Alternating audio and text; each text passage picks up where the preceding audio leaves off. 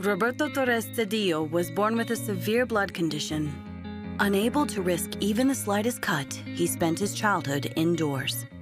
In spite of all the health challenges he faced, Roberto drew closer to God and found his purpose, bringing hope to the lost and the hurting.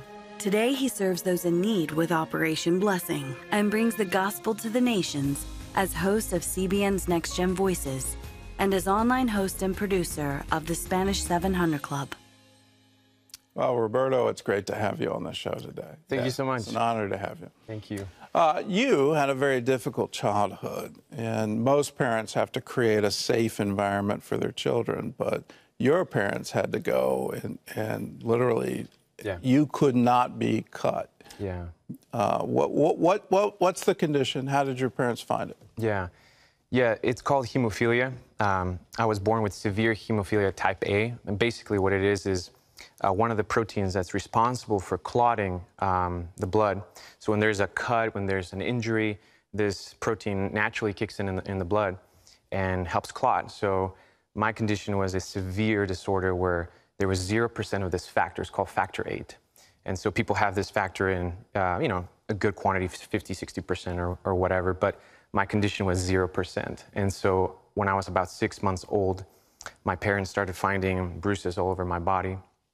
And that's when they got the hint that something was wrong. They had to go get the lab tests, and when they got the lab tests, they realized that I was born with this, and it just rocked their world. You know, it was an incredibly difficult time because my mom knew what this meant. Her brother had this disease, and he's now with the Lord, but he had a really difficult childhood, and so the fear of what this meant really started paralyzing them, and then the journey of faith started for them with this. When did you first become aware you had a problem? I think very early on, maybe 2, 3 years old. Part of it is you see the effects of it. So you're, a little bump in the knee, a scrape, you fall and you break, something here in your lip, and just blood, continues to gush out, and you can't stop it. Ankles swell up really bad. And so by age 5, I had developed really a type of arthritis where it was so swollen that it was the joint lining, which is like the synovium, gets so inflamed that you need surgery. And I was basically in a wheelchair. It was a stroller. They didn't want to use a wheelchair, but it was basically that level where if I didn't have surgery, I wouldn't be able to walk again. Wow. Yeah. You say that this led your parents to faith. How did that happen? Because a lot of parents facing that would say, well, there must not be a God, or if there is a God, why does my son have this? Yes, definitely. That was a question. My parents loved Jesus. They were first-generation believers. They were pastors as well. And my mom was very young in the faith. She was 20 years old when she had me. So at 21, 22, she's wrestling with all these things. She had to grow up really fast. And one of the things that obviously came to their minds was, why? Everybody asked that question. And my parents were led to John 9, verse 3, where it says, Jesus and his disciples are looking at a blind man who was born blind from birth. And they say, Lord, who sinned, this man or his parents? And Jesus said, neither him nor his parents, but that the works of God might be displayed in him. And they really took hold of that. And that was sort of what changed the trajectory of, okay, this, we don't understand the why, but we're going to hold on to who. Who is God in this situation? And that's what kept them going. And there's so many stories where if I hadn't had an intervention, a supernatural intervention of healing, I would not be here. There were times where I had to get surgery at 2 years old, and I would have died bleeding out in the operating room if God hadn't intervened. So many miracles of progressive, ongoing healing, where it was a diet of ice, tears, and prayers at night. And that was what my parents were accustomed to, just leaning on the Lord. It was either lean on Jesus or you got nowhere to go. It was a matter of life and death for them. So what happened to you? You're not in a wheelchair. Yeah. You're not all bruised. I know. What happened? Yeah. So God has been extremely faithful. It's a long story short. I was able to get surgery by age 5. My ankle, I was able to get surgery for it, and it restored it. It gave me a good % of mobility. But throughout the years, God provided. See, people ask me, so are you completely healed? And I say, well, medically speaking, If you look at the records when I get my blood drawn, I still have this. But we really made a decision early on, and this is something my parents really kind of, trailblazed for me, that the cross happened, and Jesus carried not just my sins, but this disease. And it says in Peter that by his wounds we are healed. We have been healed. And so that reality of like, this has happened, I am healed, I don't carry this as a curse, it's dealt with, really changed our lives. And every single stage of provision, of supernatural healing, of coming to the States, really, that was one thing that led us here, because when my dad came to the States to work at a church that received us, they welcomed us in, the Cromwell family. If it wasn't for them, I wouldn't be here. And then I started getting insurance. I got medicine for the first time. So at age 11, I started being able to experience life like never before, because the previous years, I was mainly indoors. And all I could do was just read. I spent a lot of time going to conferences, spending time reading the Word, and I was with my parents most of the time. So I grew up a very guarded, shielded kid, but also just being immersed in the Word and going wherever my parents went. And so later on, when I got medicine, I still had a lot of issues, a lot of complications.